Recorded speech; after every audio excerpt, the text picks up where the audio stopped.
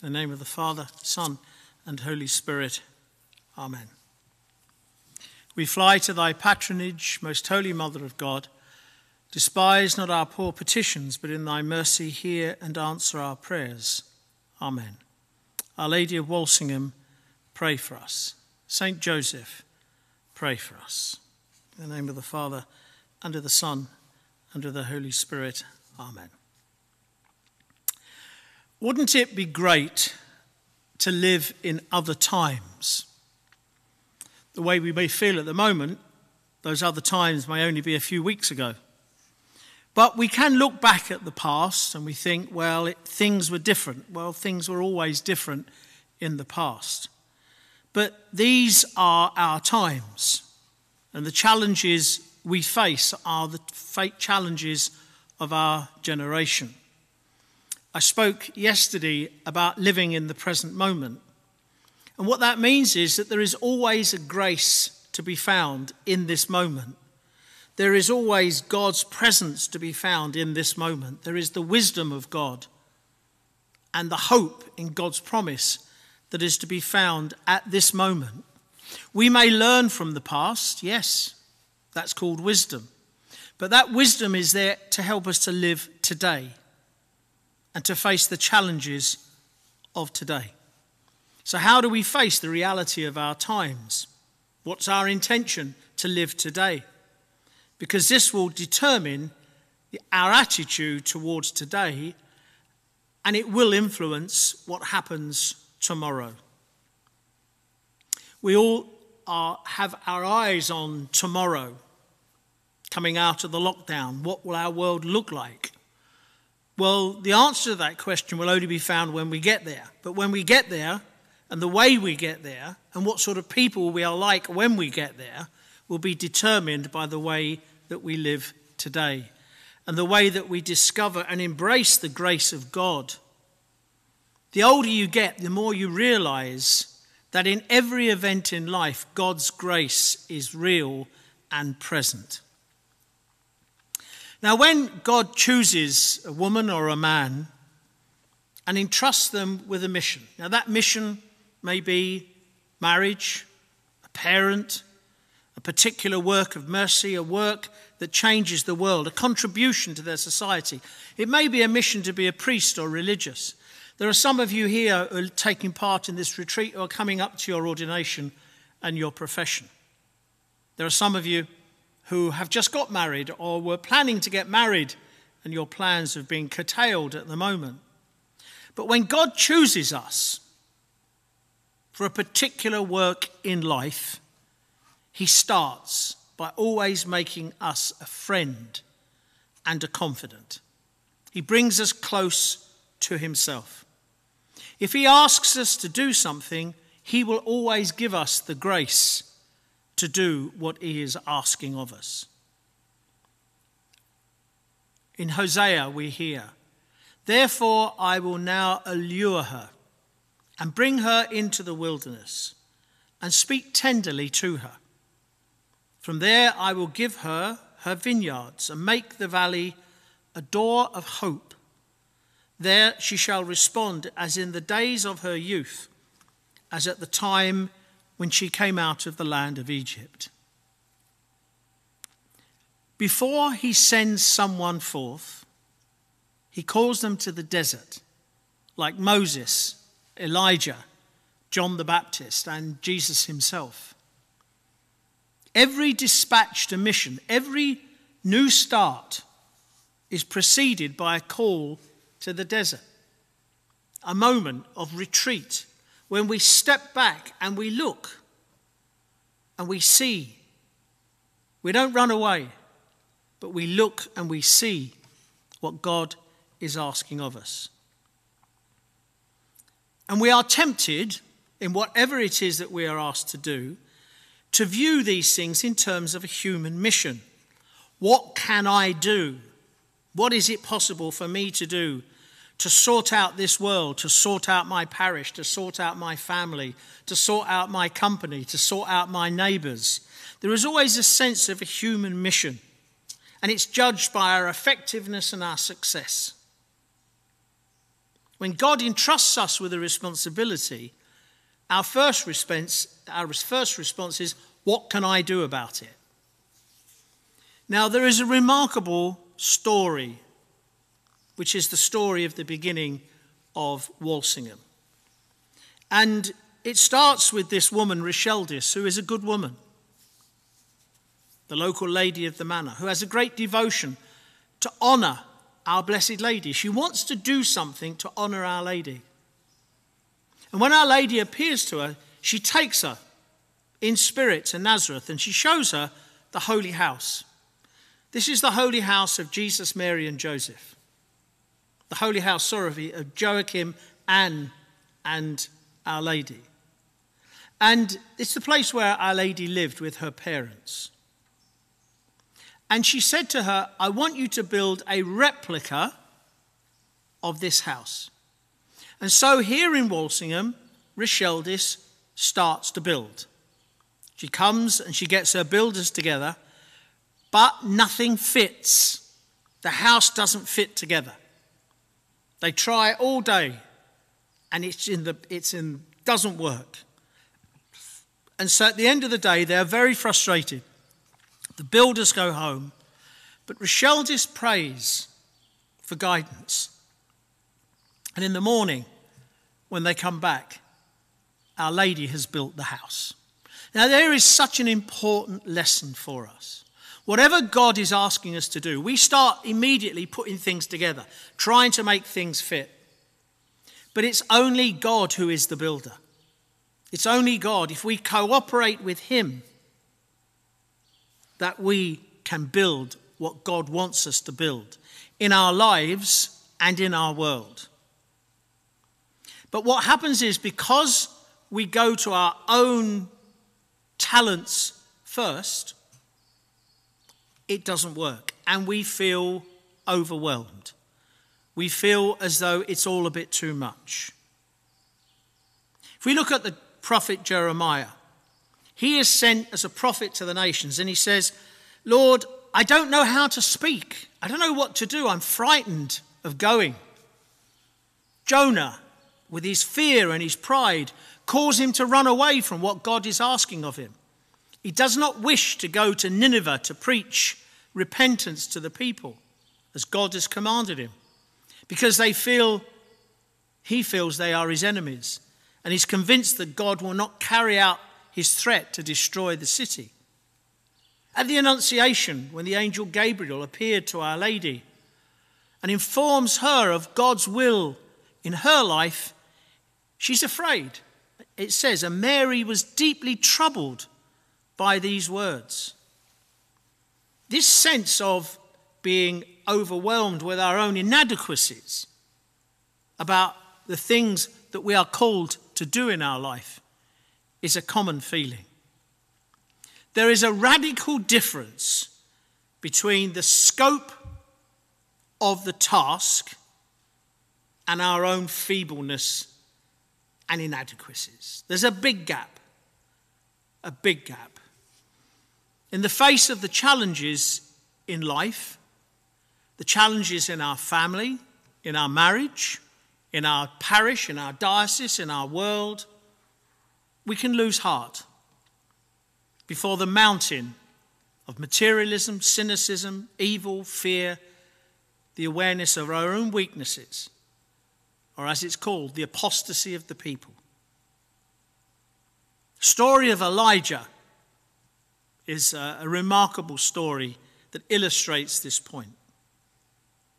It starts with him wanting to die. Pretty extreme. He himself, it says, went to a day's journey into the wilderness and came and sat down under a solitary broom tree. And he asked that he might die. It's enough now, O Lord, take away my life, for I am no better than my ancestors. Then he lay down under the broom tree and fell asleep. It's all too much. How many times have you said that? It's just all too much for me. But then the angel of the Lord appears to Elijah and touched him and said, get up and eat, otherwise the journey will be too much for you. And he got up and ate and drank. Then he went in the strength of that food 40 days and 40 nights to Horeb, the mount of God. And at that place he came to a cave and spent the night there. This tells us very clearly that whatever it is God is going to call us to do, he will give us the strength to do it. Get up and eat. Otherwise the journey will be too much for you. Unless we eat of what God wishes to give us, it will be too much for us. We need the strength of the food of the Eucharist. We need the food of God himself. This is my body. This is my blood. I give it to you. It's yours.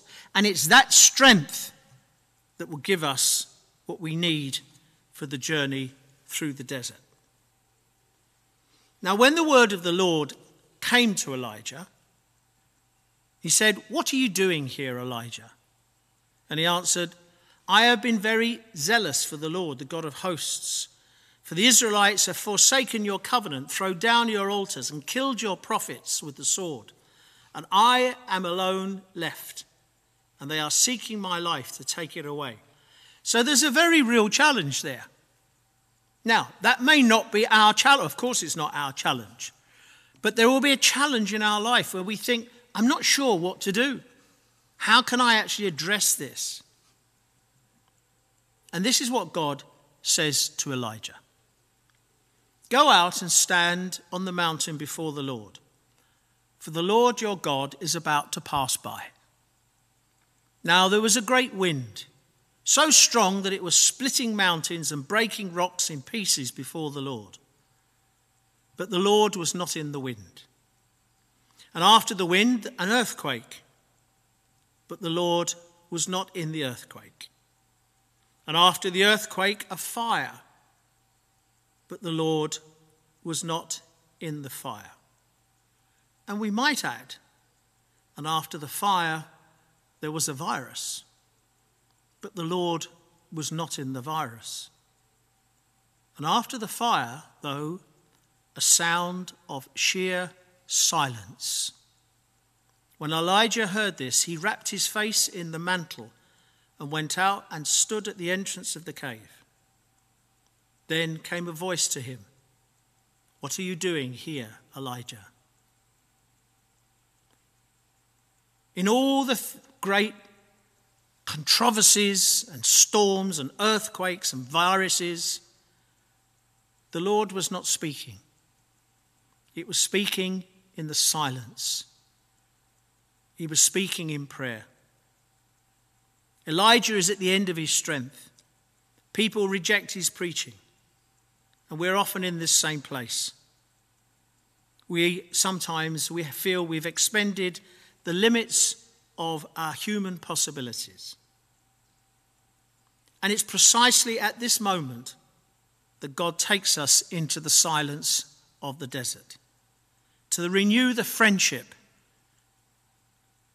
where we knew that we were loved by the Lord, where our hearts had been touched. It may well be that we look back at this time of isolation, our time in the desert. It will either be a time where the achievement of the desert will be that we've cleared out all of our cupboards. We've binged on every box set it's possible to watch. We've done the garden. We've painted the fence. But what have we done with our time? God has brought us into a desert, into a place of silence. If we look at our streets, if we look at our environment, there is silence there. The cars have stopped. The airplanes have nearly stopped. The places that were packed are empty, and we are in silence. And it's in that silence, in that moment of retreat, that God speaks to his people. And it is there we will find the true treasure of the grace of God, this free gift of himself that he gives to us. And our hearts will be touched, because where our heart is, there our treasure will be. We are faced with the fundamental truth of the spiritual life. That for us to truly understand the kingdom of God, we must have all those things that are of no consequence stripped away from us.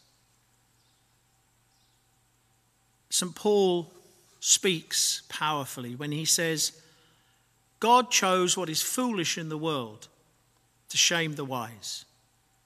God chose what is weak in the world to shame the strong. God chose what is low and despised in the world, things that are not, to reduce to nothing things that are, so that no one might boast of the presence of God. He is the source of your life in Christ Jesus, who became for us the wisdom from God, and righteousness and holiness and redemption, in order that, as it is written, let the one who boasts boast in the Lord. And so we are called to this desert.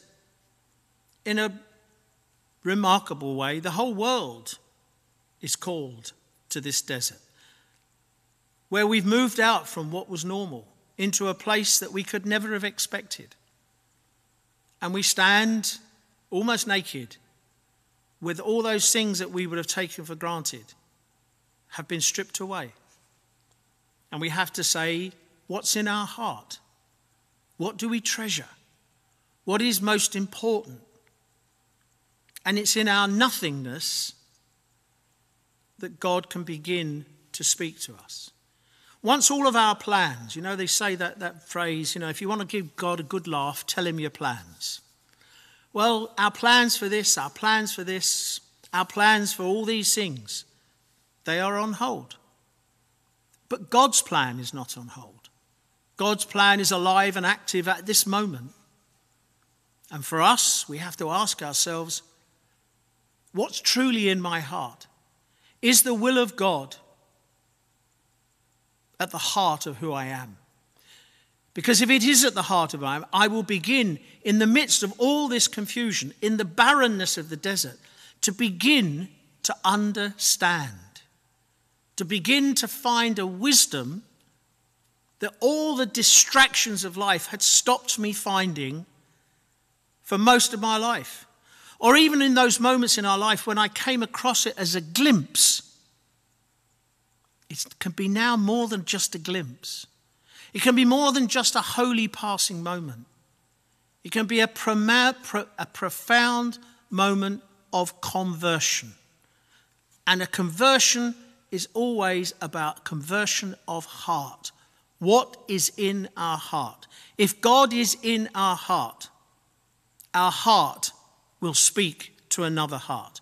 If God's heart speaks to us and touches our heart, then the power of God's heart in my heart will have an impact on others. It always does. But if in my heart there is just bitterness and anger and fear, if there is just in my heart resentment, if in my heart there is lack of forgiveness or an inability to say sorry, then that's what I will pass on to somebody else. What is in my heart? At this moment in the desert, there is only one thing that can sustain us.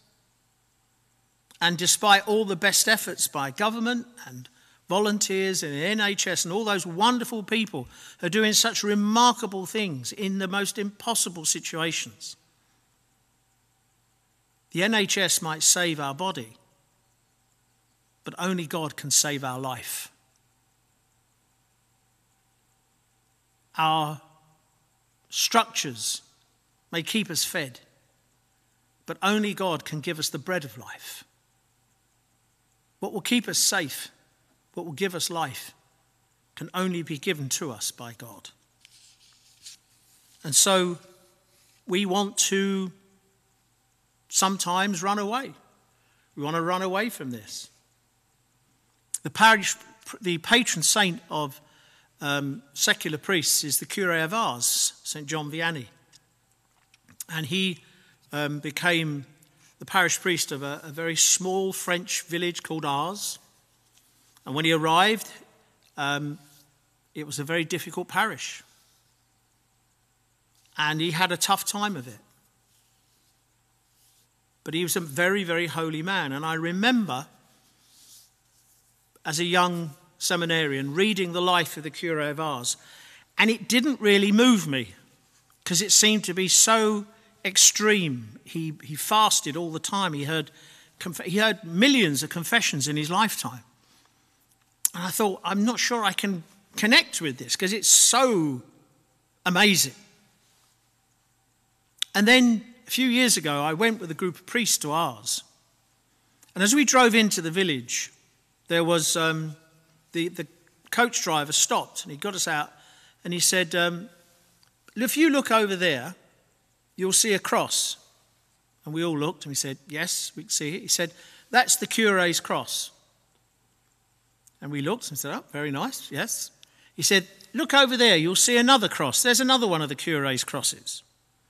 Yeah, right, that's 2 cure's crosses, very nice. And he said, then look here, and this is the third. And we said, well, what's the significance of these crosses? He said, these crosses mark the place where the Cure of Ars ran away. It was all too much for him. And at that moment, I thought to myself, here's a man I could understand. How many times in our life have we want to run away? How many times do we want to run away because it seems too much for us? And if people like this great saint, then there is a resonance within us. But the reason he came back, because he always came back, was because of the love of his people and because his belief in God.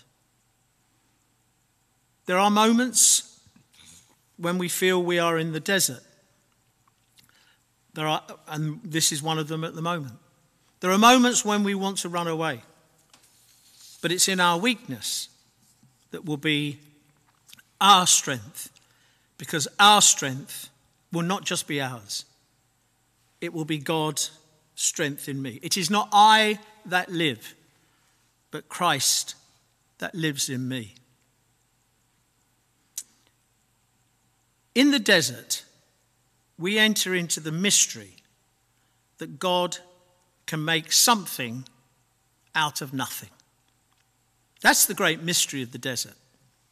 It's the great mystery about me and you, is that there is a moment when God can make something of us. But we can't bring anything to the table. All our plans, all our ideas, all our anxieties, in some ways stop us from receiving what God wants to give us. And it's at moments on retreat, at moments on the desert, when we step away from those things that block us from this pure, unconditional love of God, that suddenly God can make something out of nothing. I can't take it with me. I can't take anything with me. As I said the other day, when you die, you can't take anything with you. All those things that have been so precious to us, all those things that we've collected, all those things that we've hankered after, all those things we've desired, can't take any of it. Except for one thing. That which has been turned into love in my life. That I take with me. That comes from nothing. Because the love that I have, I've not earned. It's unconditional. God doesn't say to me, I will love you if. He just says, I love you. From that, he can make something out of us. So wherever we are, whether we are at home, whether we are sick, whether we are in hospital, whether we are in prison, wherever we may be, God's unconditional love can free us. But we have to make sure that we don't bring our own plans to the meeting. that we come with our arms open, ready to receive whatever the Lord wishes to make of us. This is our desert. This is the silence. This is our retreat. For it is in this place we enter into the mystery of the God who makes something out of nothing. The God who makes someone a friend.